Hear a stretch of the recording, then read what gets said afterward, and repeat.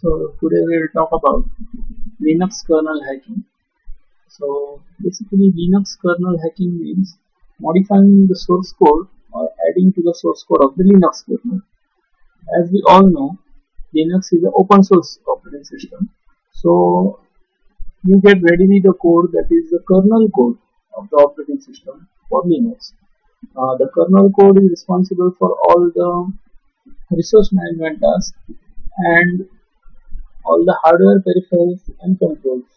Okay, so most of the Linux distros offer you the source code for the GUI as well, but mostly none of the developers are interested in modifying the GUI part because that is secondary part.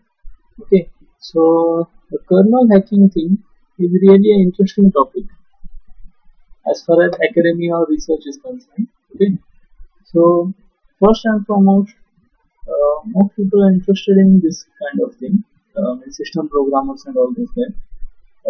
So most of them are really confused where to begin with. So here's how you begin with it. So first and foremost, you learn C programming. Okay, and follow these steps in the way it is given only. Okay, so if you misplace the steps, if you learn computer architecture for advanced level in assembly, you will get jumbled. So I suggest you learn C programming first. Okay, then comes assembly, then comes computer architecture. Only then you will understand actually why things are needed or why you could actually fill out the missing links only if you go through this sequence. Okay, first you learn C programming. Okay, C programming as in you learn everything about pointers. You should know anything and everything that is related to pointers and memory management. Okay, and in assembly programming you need to write all the routines. Okay, so assembly programming also I suggest if you have a copy of 8085 by Cowkern, you can fairly start with 8085 as well because a lot of stuff changes, but the book is really good. So I suggest using that book. Okay, and the third part is computer architecture. Computer architecture you could learn first, but you cannot appreciate the beauty of this subject unless and until you get acquainted to programming first, and then you learn computer architecture so as to optimize the stuff or resource management stuff here. Okay, so that's it. So most of people think or ask me, is it really hard? And other half ask me, is it really easy? So well, the answer is it depends actually. If you are a fairly good programmer or better programmer, then it would be easy for you. Like you would do it. If you are really used to managing big projects, then it would be a piece of cake for you. Okay, but if you are a beginner, so in compilation of the kernel, it takes around 4 to 5 hours if your PC is fairly fast. Okay, so this is a lot amount of time for a beginner. So he might lose interest or he might feel it's hard. But other than that, writing kernel or anything like that shouldn't be a big task. Okay, with hands-on skills of C programming, it should be fairly easy for anybody and everybody. Okay, so if you are really interested, you should get your hands on this thing and get started, I would say.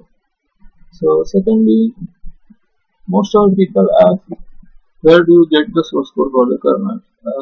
There was a misconception previously that source code of Linux is packaged within the distro installer, would say. Okay, but it's not the case because the source code is readily available at kernel.org. It's the repository, you could say, like GitHub. So it is a public repository for the Linux source code. So you could download from there. Currently, I guess the 7.4 or something version is going on in the Linux kernel, but that's fairly advanced version, I would say. Very advanced, I would say. Means, if you download that version, the problem would be that version comes along with a lot of hardware because the hardware ecosystem currently employs too many hardware manufacturers. You got Nvidia, you got Intex and all those things. See, Intel and all many other manufacturers. So a lot of different drivers are there here in this case. So most of the, I would say just 70% of the kernel in the current version, kernel code is the drivers. So I suggest you download an older version of the kernel, uh, and I specifically suggest downloading Linux kernel version 2.4. That is the base version for Android. All the Android systems work over a layer of Linux 2.4 kernel.